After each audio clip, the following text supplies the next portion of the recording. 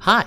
In this quick video tutorial, we are going to be building a digital clock divider and showing off some of the cool advanced graphing features of CircuitLab. So I'm going to get started by grabbing a digital D flip-flop here and a clock divider onto my circuit.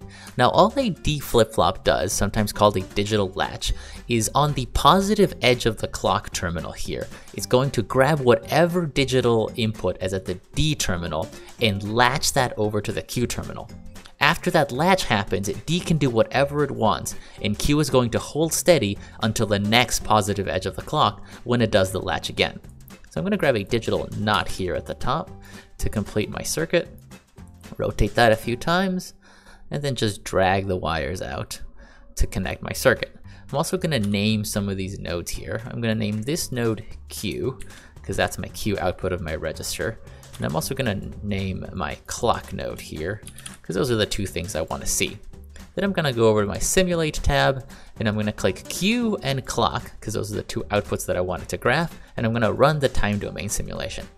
So here we have our output, and if I wanted to, I could sort of hide and show some of these so I can see what's going on. But it's not great that these two lines are sort of on top of each other. I want to separate the traces, and we can do that by using the advanced graphing feature of CircuitLab. So I can just hit advanced graphing and this modal will pop up. And from here, I can grab my inputs and sort of drag them around to wherever I want to put them. What I want to do is I want to grab my clock and I want to put that in a completely new graph. So I just drop it down here. That'll create a second graph where I can add more inputs and outputs.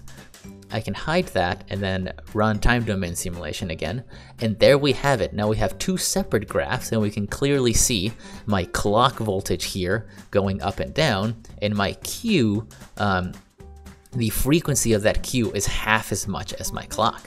That's pretty cool. So what I could do if I wanted to, if I could go even further here, is drag that out and then grab another register and put that in series with my original one. I'm going to grab Q and put that over there.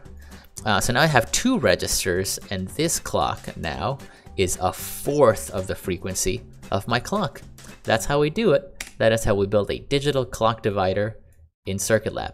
If you have any ideas for other video tutorials you want us to cover in these videos, please let us know in the comments, and thank you for watching.